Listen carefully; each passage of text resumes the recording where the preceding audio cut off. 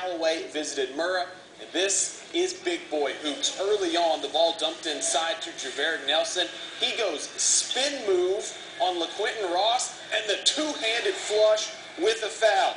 Then it is DeVille Smith, the point guard, leaving it up top for Jeverik, and he crams it home. Chargers are up by 4 after 1 quarter, but here comes Murrah and their super junior. Yeah, Ross, the steal, the drive to the other end. He finishes with the layup, but the play of the night, it comes from Ole Miss commit Dundrekus Nelson, the steal, and appreciate. Brought the house down. Dundrekus. But Murrah, in the end, wouldn't have enough. 65-61 this game, going to the Callaway Chargers.